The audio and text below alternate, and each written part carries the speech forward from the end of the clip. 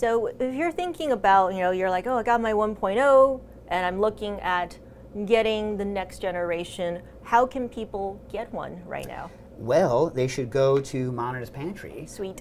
Which is where we're doing the pre-order. We need to sell 500 of these in order to make the run at all. So if we can't sell 500, then it will never come to be. This is the prototype directly from the factory.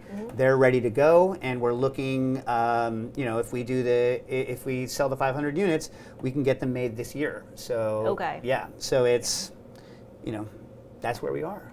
So just because of what we're doing right now, like Dave said, hopefully if we get a 500, we'll be able to make them. And if we don't, unfortunately, this will never see the light of day.